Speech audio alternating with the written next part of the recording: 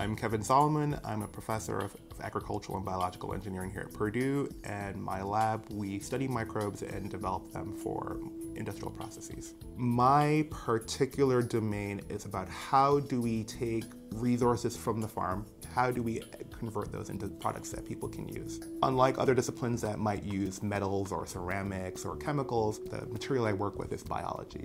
And so we have to understand how biological systems work, and then using more classical engineering techniques, we can then reprogram that, reorganize it, put that together, and so that we can get new capabilities. I recently received the Department of Energy Early Career Award to study how certain classes of microbes degrade plant biomaterial and to develop new ways to control and enhance that.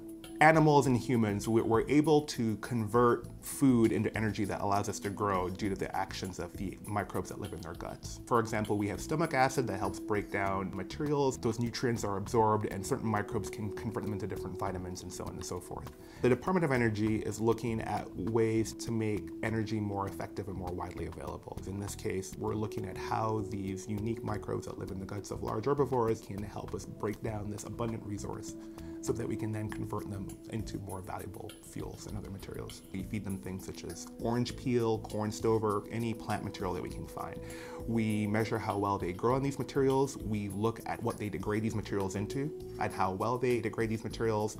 And ultimately, we try to figure out what genes are responsible for this degradation. And so we need to reverse engineer that process. We need to understand which enzymes are made when, how much of those enzymes are made, and the sequence to more effectively degrade these materials. And we want these processes to be applicable anywhere. So we don't want to make a solution just for Indiana. We want something that will work in California, that will work in England, that will work in Tanzania. Different countries, different regions have different materials, and different organisms have different feedstocks.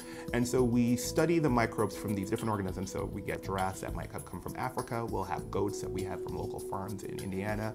And they all have different microbes in their gut. And those different organisms have different capabilities, and we're trying to see what are the commonalities, what are the things that are most successful across these organisms. Given the biomass generation capacity of the US, if we were able to effectively leverage all of that material, we could probably replace about a third of the gasoline that we use right now. What I think is really fascinating about our field is that microbial technologies have the potential to sustainably replace many of the products that we take every day for granted. With the tools we have available to us, we can actually modify the types of compounds they can make. And so they're actually making medicines such as insulin right now. And so the potential is theoretically unlimited. We just need to figure out the most effective strategies to do that.